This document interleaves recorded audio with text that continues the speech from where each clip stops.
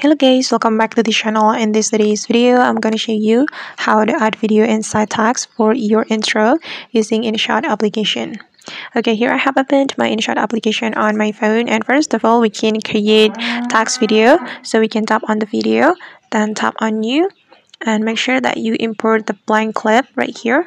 Then just tap on this check mark button to import the clip to your InShot project. Okay, and I'm going to change the background, so we can tap on the background right here. I'm going to select white color. Okay, then click on this check mark button. Then we can extend the clip. I'm going to make it longer. You can adjust the duration as you want, and we're going to add tags to this clip. So we can click on tags, then click on text again, and I'm going to type intro. Alright, and we can adjust the position. Then I'm going to zoom in. You can keep adjusting until you're satisfied with how it looks. Then you can click on this check mark button. Then we can make this tags align with the video. Okay. Then we're going to save this tags video, so we can tap on save.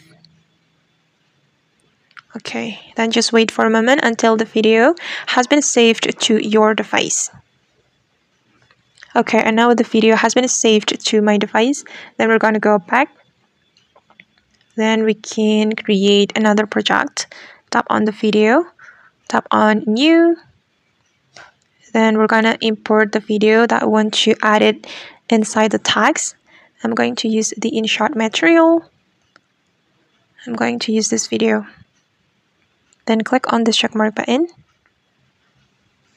Then we're going to click on PIP. Then import the tags video you have saved to your device. Alright, and we can click on this button, this autofill button, to fit in. Okay, then we're gonna tap on blend. Where is the blend? Okay, tap on this blend option to blend the videos. Then we're gonna select the screen. Okay, then just click on this checkmark button. Okay, and here is the final result, guys. I'm going to play the video to take a look at the final result.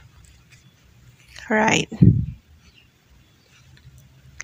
guys, and that's how we can add video inside tags for our intro and InShot application. I hope this tutorial will be useful for you. Thank you so much for watching, and see you in the next video.